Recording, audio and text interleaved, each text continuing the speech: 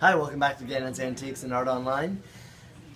You are apparently interested in Duncan three-face because you're seeing this video. This is typical of the sort of inventory that you'll find here at Gannon's. This is late 19th century, very early 20th century three-face by Duncan Miller.